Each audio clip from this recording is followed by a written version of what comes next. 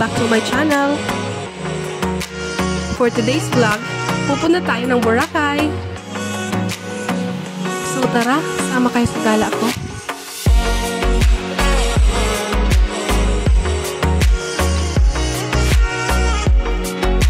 We are now here at Bicol International Airport for our 7 AM flight bound to Manila.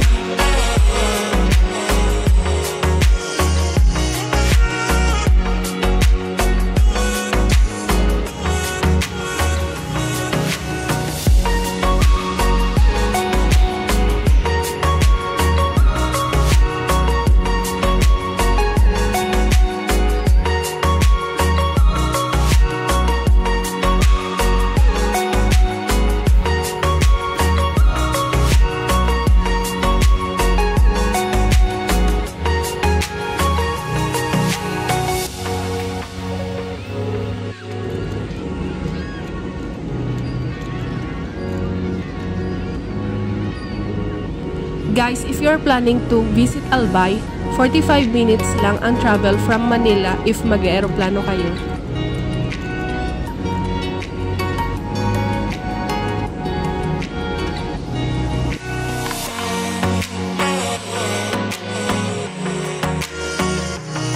We are now here at AKLAN Airport.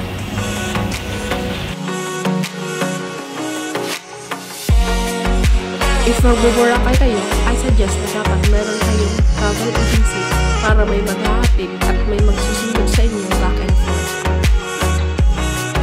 If wala kayong travel agency at nagtitipid kayo, pwede nyo naman lakarin from AKLAN Airport going to Jettyport kasi malapit lang naman. Halos wala pang 10 minutes ay nandun na kayo sa port.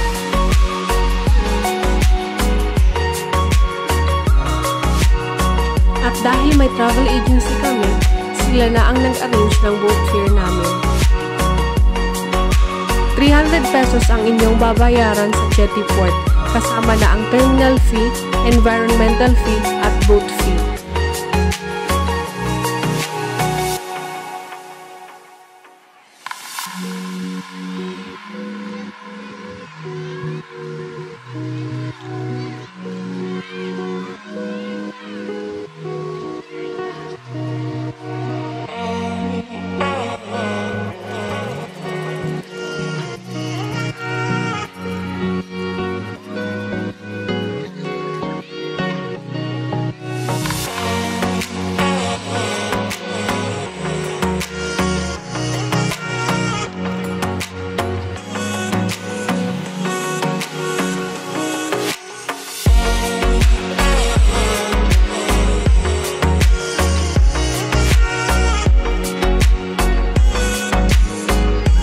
Bago kayo sumakay ng bangka, bibigyan nila kayo ng number which will serve as your seating arrangement sa loob ng bangka.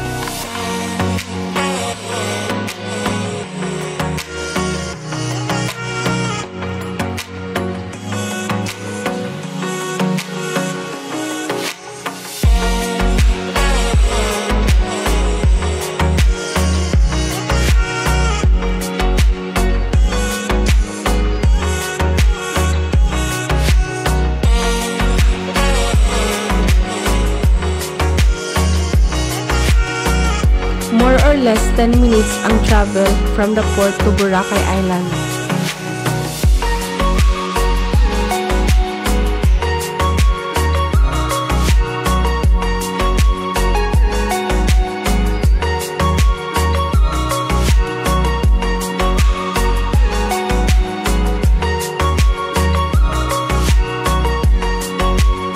Nandito na tayo sa Bora.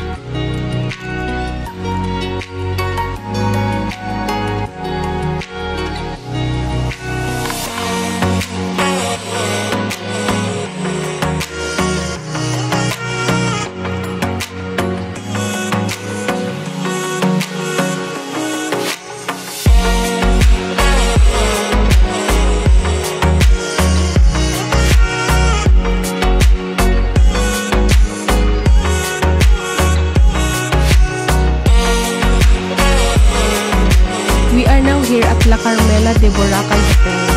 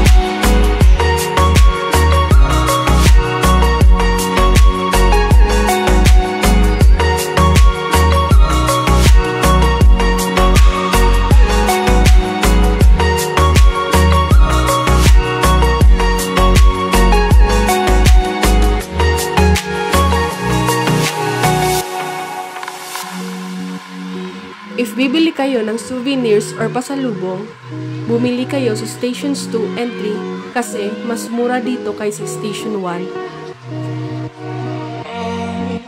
180 pesos lang ang mga colored shirts.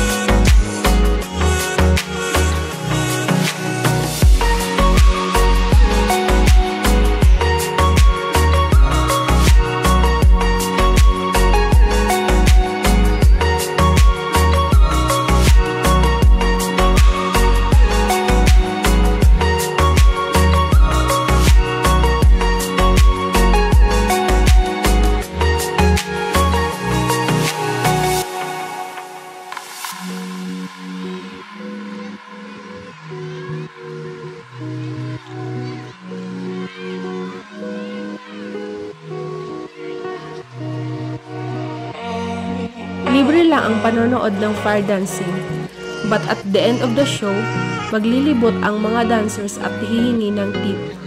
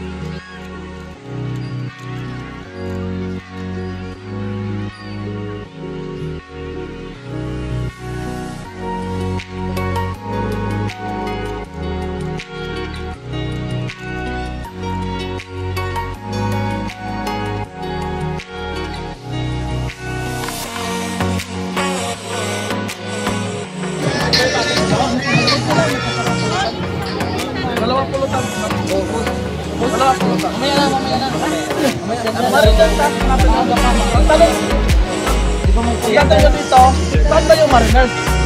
Mariners ha? Saan ang Mariners? Di Gaspi?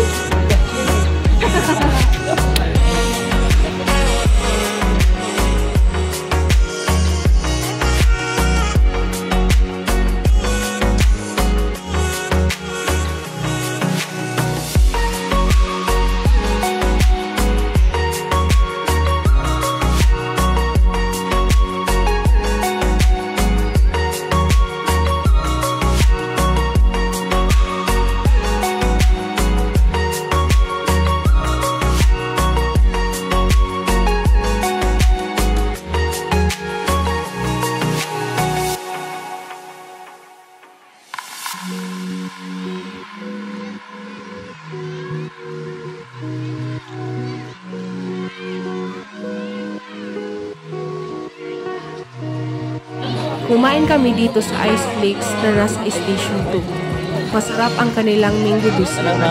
If pupunta kayo ng Boracay, huwag itong kakalimutan.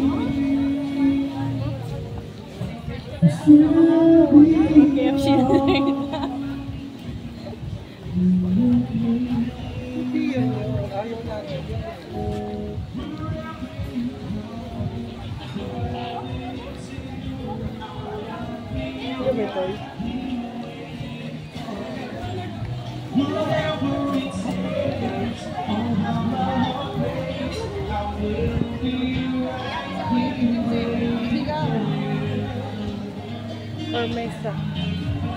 Mahal. Mahal para itong restaurant. Kaso dawa-dawa kaya pag mag-restaurant.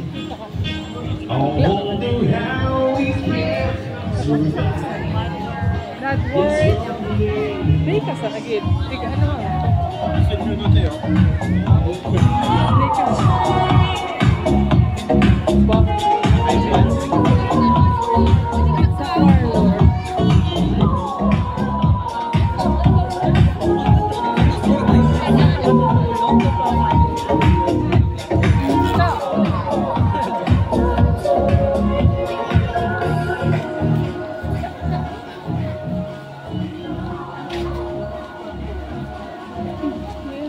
Potato corn. May mertihan na rin.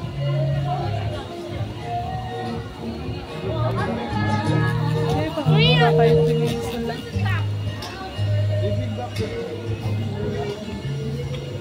Gusto mo hindi oh. Mapaluto ko.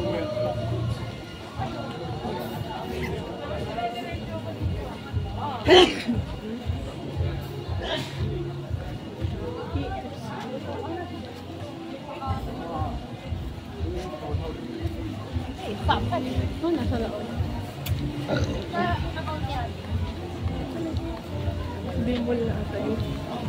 Hindi mo.